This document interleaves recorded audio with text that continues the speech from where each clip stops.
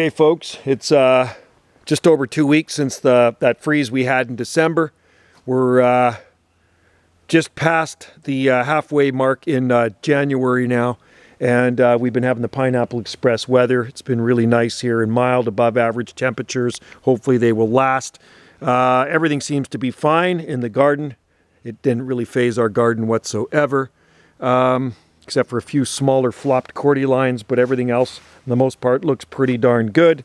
These palms are mulched. I always emphasize mulch your potted palm trees with leaves or straw or whatever, because you don't want the pots to freeze.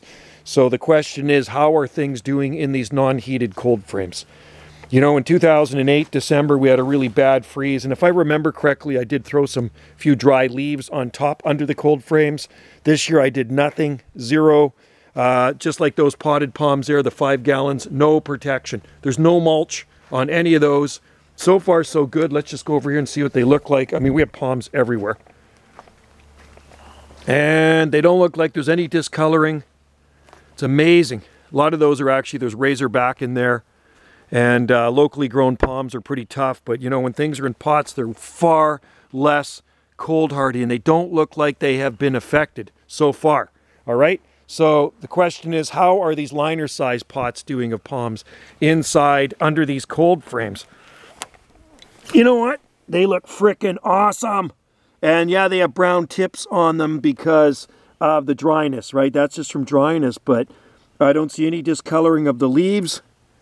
And we have waggies in here, pure waggies. We have Fortunae, and we have hybrid seedlings. Grow them all from seed. And let's look on this side too. That's crazy, isn't it? I thought for sure these guys would be hammered from the cold, but they're not. Even the smaller ones in there, there's waggies. Lots of waggies in here. So far, so good. I'll do another update, maybe closer to spring. Okay, at this point, they still look good. And like I say, don't worry about the brown leaf tips. That's from dryness.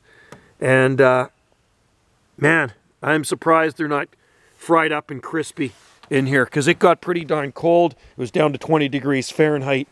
So that's minus 6.6 degrees Celsius. There we go. That's what they're looking like at this point.